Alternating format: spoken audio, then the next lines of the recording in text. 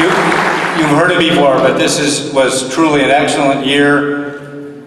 I wish I didn't have to follow Danny Smith, but hopefully we'll keep up the pace that Danny has set and do a great thing for the 100th year for the Legion. Thank you, Danny.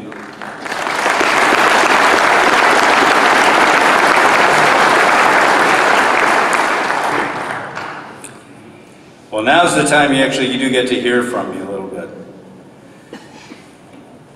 And we do have an amazing opportunity this coming year with the Legion's 100th anniversary.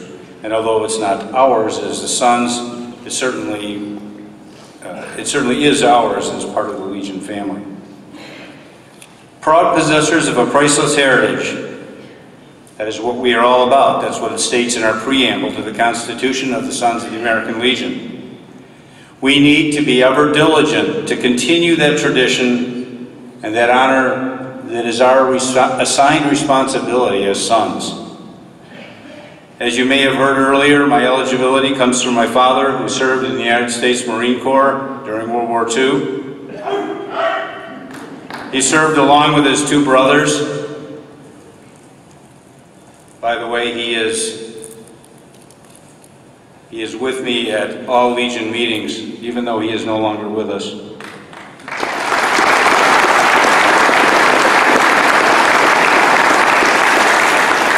He served along with his two brothers, joining the military on the Monday after the attack on Pearl Harbor.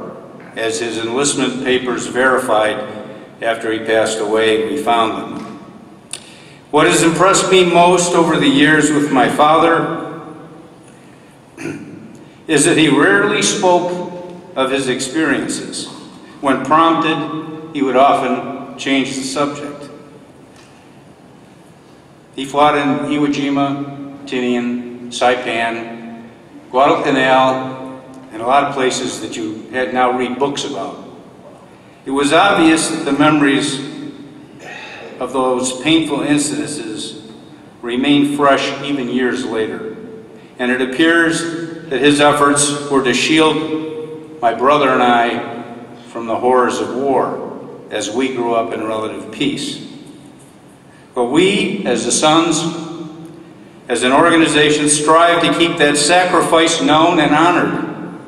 It is our legacy as Sons of the American Legion, of those who served, to keep and continue to make people aware of that level of sacrifice. The hardships that all families face when their loved ones are in harm's way, so far away from home.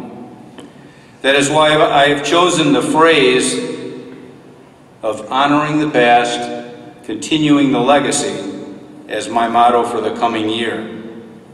Keeping memories alive, as well as attending to the needs of the current active military and their families, is a large part of our mission.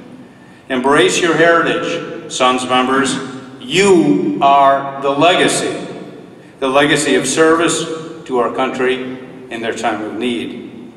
Whether it be World War I, II, Korea, Vietnam, or all the conflicts that have followed, we all have shared in that sacrifice and that commitment to not only protect the United States, but to help keep the world free from tyranny and oppression everywhere.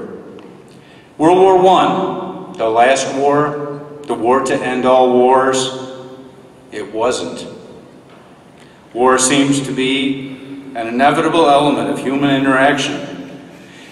Here we are, commemorating 100 years from that war, and we still have global strife. Our organization can continue to strengthen, to help, and aid those that are willing to pay the ultimate sacrifice for all of us. We have a continuing purpose as Sons of the American Legion. Let us be vigilant in maintaining our organizational strength so we can fulfill that mission.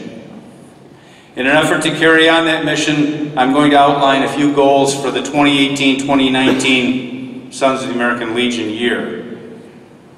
First of all, we are planning to give the American Legion the best 100th anniversary present ever. You've heard me say this maybe before. That is the highest membership figures and the highest charitable donations that we can attain.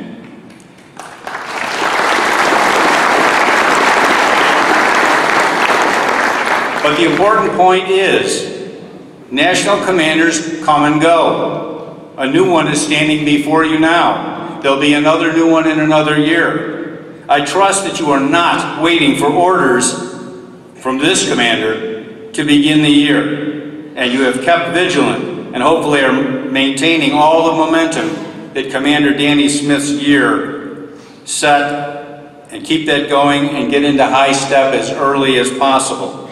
Our 100th year of the Legion gives us an unprecedented opportunity to recruit members. We'll get a lot of PR this year just because of the 100th year. Use that PR and enlist some new members. Let us push our membership into the 400,000 member range this year. We could do that. We hope to continue and keep those renewal rates as high as 90% as well. I do not need to tell you all that renewal is the easiest part and the easiest way to strengthen membership. Those that have been members but are not up to date with their dues are like low-hanging fruit ready to be picked. Get your membership mechanisms rolling early and start with renewals. The Legion commander candidate, Brett Reistad, is going to call his membership team Team 100. The membership shirts, which you may have already seen in emblem sales, say Team 100 on them, including our shirts as Sons of the American Legion. Well, we are part of that Team 100, and we need to help the Legion toward their goals in stopping their membership decline. We, too, need to seek out veterans for potential Legion membership, and I encourage all of you to do so in this critical year and in this year of amazing opportunity. If our parent organization grows and stays strong, guess what? That's tremendously helpful to us all, and so do we. So we, too, are Team 100. When you hear that, go for that Team 100. You're going to hear the new Legion commander, no doubt, say that often, and I encourage you to join in. Who are we? We are Team 100. The project for this coming year from the Sons will be the Child Welfare Foundation. We've always been strong in that. We'd like to continue it. We'd like to be able to reach the $8 million mark this year. Wouldn't it be great if we hit 8? And it certainly would be fine if we hit 9. So we've got all kinds of ways to go. Again, what a potential gift to our organization that would be to hit that $8 million mark, which is in sight this year. The other main charity that I hope to have everyone involved with this year is the National Emergency Fund. Again, not new to us, but Mother Nature has continued to wreak havoc on our country this year. Between floods, fires, storms, volcanic activity, and other devastating forces of nature, the national NEF funds have certainly been depleted this year, and we need to replenish them. Let us step up and fill those coffers so that our own posts, units, and squadrons will have the funds they need if disaster strikes.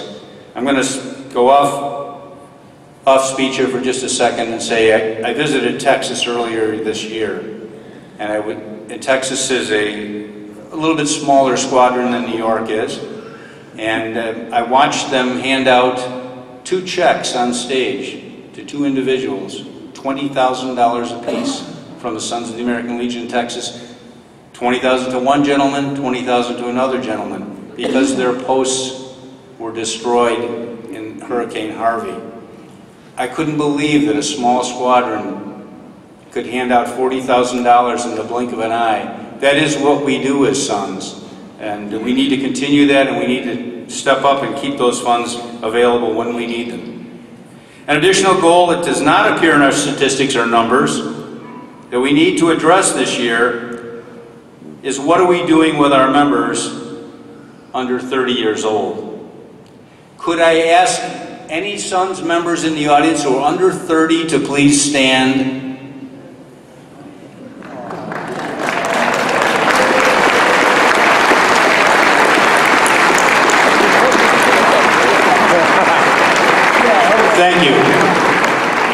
You noticed how many stood. We have them. They're there. They're in the books. They're in the numbers. They are our next leaders. What does our organization offer to those that are under 30? How are we relevant in their lives? How can we engage those members to become part of our active future? We will be looking for those answers throughout this year, and you can expect that it will be a topic on each of the committees, commissions, and be present in some of their reports. And again, this year brings us another great opportunity, but along with that opportunity suggests great responsibility. We have an excellent crew of commission and committee men selected this year, an excellent group of National Vice Commanders. All those people are empowered to move us forward from the great strides of Commander Danny Smith's year on to this coming 100th year anniversary for the American Legion. Let us move forward with immediate action to step up the pace of our membership and our fundraising abilities so we can provide that American Legion with the best 100th anniversary present ever. Thank you.